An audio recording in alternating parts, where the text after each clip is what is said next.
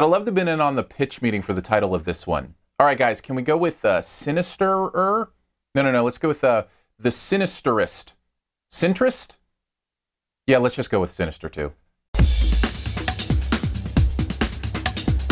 Sinister 2 is the name of the movie. It is a horror sequel to the movie Sinister, about kids who film the murder of their families so that they can please the boogeyman. I think that's the simplest way to say it. Sounds like a fun and exhilarating concept, doesn't it? Yeah, it's not. It wasn't really in the first one, and to make a sequel about it really takes it to a whole nother level. Now, granted, I'm not a horror movie fan, but I can identify when something from the genre takes a step out and does something new and different in a way that is attractive to a wider audience and to the horror audience as well, I think. I think of movies like It Follows or Cabin in the Woods or those kind of things. This doesn't do this. It's very derivative, and I can only see it appealing to kind of that really diehard horror fan who just wants to be jump scared. That's the kind of movie that this is. Let's get into a little more details. If I had to pick something I liked about it, which I like to try to do, I'd have to say it was funny-ish. There were moments where the humor kind of came through here. It's interesting because the lead character in this, I should say the lead male character in this, I guess you can consider the kids the lead, but I mean adult male, is kind of one of those bumbling deputies. You know, I think of like Barney Fife from the Andy Griffith Show. So he has these moments, and he plays it all right, where that bumbling sense of humor comes through in a movie that is also about trying to really, really scare you. So I think the humor works on occasion, but almost to the film's detriment because it really messes with the tone of the movie. If you're really trying to appeal to a horror audience, I would think that tone disparity would confuse them in some ways, confuse the audience in some ways, because it just doesn't make sense. Are you supposed to be laughing? Are you supposed to actually be scared? It's not cheesy. It's not campy. It's just trying to be funny. And I think there's a difference there. Also, the fact that he's not a great actor, as really the entire cast don't really do a good job in this movie, that kind of brings things down a bit because you don't believe any of it. None of it makes sense. The kids don't really feel like they're believable or interesting in any way. This movie just boils down to, again, a series of ways that you can creatively murder a seemingly loving family.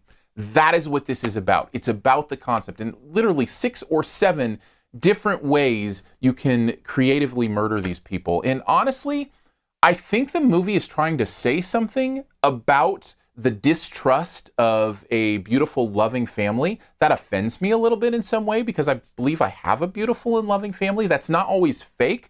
There actually are marriages where people love each other. There actually are families that don't have weird underlying things under the surface. I mean, we've all got something. We've all got our stuff. I'm just saying this movie seems to literally take an axe to it and say, that they don't believe in that. So it almost seems like there's kind of an agenda in, these literal murders on screen trying to kind of murder that ideal of what a family looks like. And I can understand that, but at the same time, I fight back against it just a little bit, if that makes sense. And maybe I'm just overthinking the whole thing. Maybe it's just a really bad horror sequel. Overall, that's probably where it lands for me. I would give it, let's go with a D.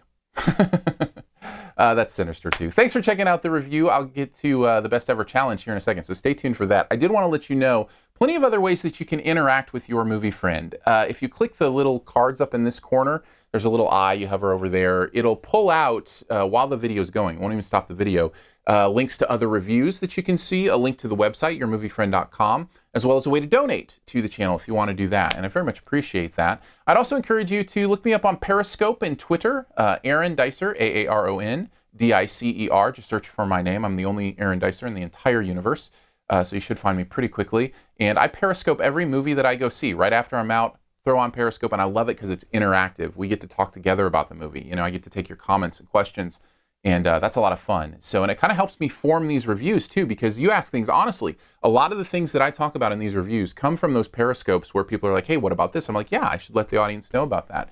So take part in that, and just follow me on Periscope. Again, just search for Aaron Dicer once you've got it downloaded on your phone. Also, the podcast, SiftPop, SiftPop, one word, SiftPop. You can search for iTunes and Stitcher and subscribe. That comes out every weekend. And let's get to the best ever challenge. We will go, since we're talking horror sequels, best horror sequel ever. Have there actually been any horror movies that had a good second chapter? It's a good question. For mine, it's the one that took the meta inside joke of the horror movie and doubled down on it. One of my favorite horror sequels ever. I'll let you take a guess at mine in the comments and leave yours so we can have that discussion. As always, here's 5 extra seconds for you to hit the subscribe logo, which is right down here in this corner. 5 seconds.